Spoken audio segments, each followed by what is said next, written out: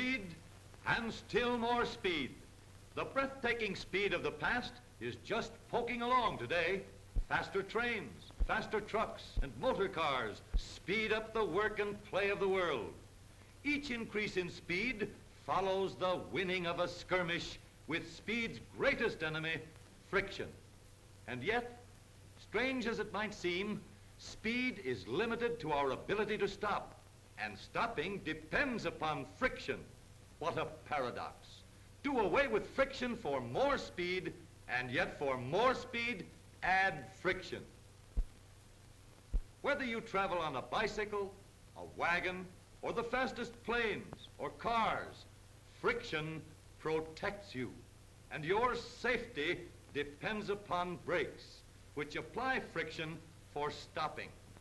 In modern busy traffic, on congested city streets, on the crowded highway, or in speeding along on the straight open stretches, the safety of men, women, and children depends upon brakes. No better example of dependable brakes can be found than those manufactured by the Chevrolet Motor Company. This is the Chevrolet wheel and brake. Notice how smoothly the wheel comes to a stop with the slightest pressure on the pedal, and how quickly the wheel stops when a sharp pressure is applied. Before we can appreciate the degree of perfection Chevrolet has reached in its brakes, we must understand how friction is used, what its habits are, and what must be done to take full advantage of it. This is a motor car wheel, and to this wheel is fastened a brake drum, the part to which friction will be applied for stopping. Since friction produces heat, the material used for applying friction must resist heat. If it doesn't, it will smoke, char, burn, and quickly wear out. Chevrolet, with every available brake material to choose from, through exhaustive tests, has selected the very best for Chevrolet brakes. But regardless of the quality of the material, the way this material is used is more important. For example, the amount of braking material in contact with the brake drum largely determines how long the material will last and how effective and safe the brakes are. Look at this. This motor car wheel is spinning and the brake drum turning with it. A short brake shoe covered with brake material will be used to stop this wheel. Now watch. See how hot the brake shoe gets and how quickly the brake material is ground away? The brake shoe is lengthened. The brake shoe doesn't get so hot, and the brake material lasts longer. A still longer brake shoe, less heating, less wear. And now, almost half of the drum is covered with friction-producing brake material, and the wheel is brought to a stop with very little heat or wear. It is a simple matter to see that the effectiveness of brakes and their durability depend to a large extent upon the amount of braking material in contact with the revolving brake drum, and the amount of braking material in contact with the brake drum not only depends upon the length and number of the shoes, but upon the diameter and the width of the brake drum. Imagine a Chevrolet brake without articulated brake shoes, a brake which, from all outward appearances, applies plenty of brake material to the brake drum. But notice this, the ends of the brake shoes are fastened to fixed pivots. Watch, as they move about these fixed points, that the end of the shoe moves farther than the part nearer the pivot.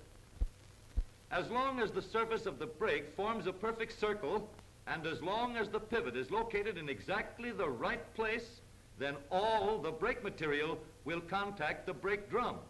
But you can't use the brakes without making heat, and heat changes the shape of the brake shoe.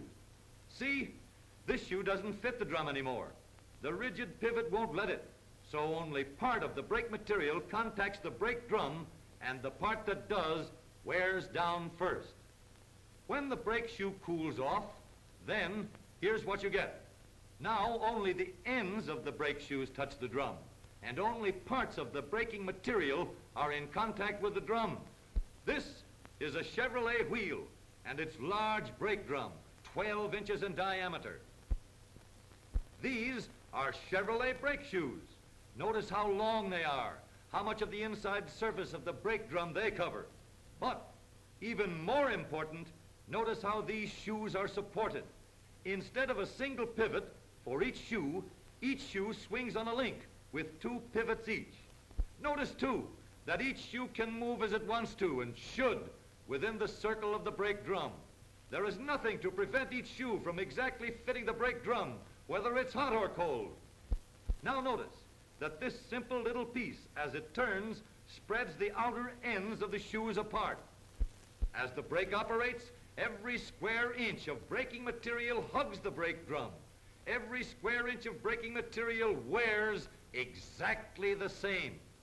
This is one of the reasons why Chevrolet brakes work so easily, so effectively, and they stay in adjustment over thousands and thousands of miles of the hardest driving, through the heaviest traffic, and through any kind of weather. Regardless of how well a brake is designed, its moving parts must be protected from water, slush, mud, dirt, sand, dust, and grit. If they aren't, they can't stand up. This is why Chevrolet protects the interior of its brakes with this close-fitting shield, and in addition, protects the bearing parts against rust by plating them with cadmium. With the inventive resources of experienced engineers in General Motors laboratories and the Chevrolet engineering department, Chevrolet has its choice of every available means for connecting brake pedals with brakes. After all, why should there be a problem in connecting 4 mechanical brakes with 1 foot-operated pedal? Simplicity is always a thing to be sought, particularly where safety is at stake. So Chevrolet, with 4 strong steel rods and 4 strong steel cables, through a strong, sturdy cross-shaft and link, connected its 4 mechanical brakes, mechanically, with the foot-operated pedal. What could be simpler? And what could be safer? A 300-pound man standing on a Chevrolet brake pedal could not even spring a single part in the entire brake system. And the reason is simple. The steel cables are of the same material used to lift heavy freight elevators, for operating steam shovels, and for supporting suspension bridges.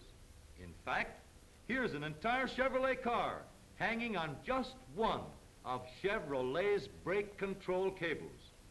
Chevrolet's brake rods have a tensile strength of over 3,000 pounds, and the cross shaft and link is many times stronger than required. Is it any wonder that Chevrolet owners speed along without any thought of brakes?